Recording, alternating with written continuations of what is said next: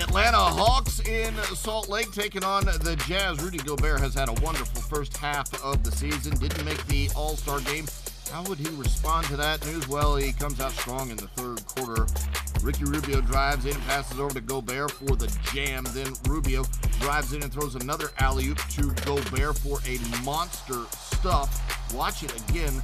Utah up at this point 76-67. Credit Rubio for some of these passes as well.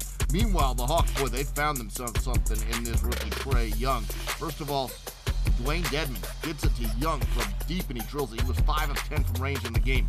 Then Young, another deep three, goes down. 28 points, 9 assists, just 2 turnovers, but Utah still in front, too much. Gobert, Euro stepping his way to the bucket gracefully for the layup here.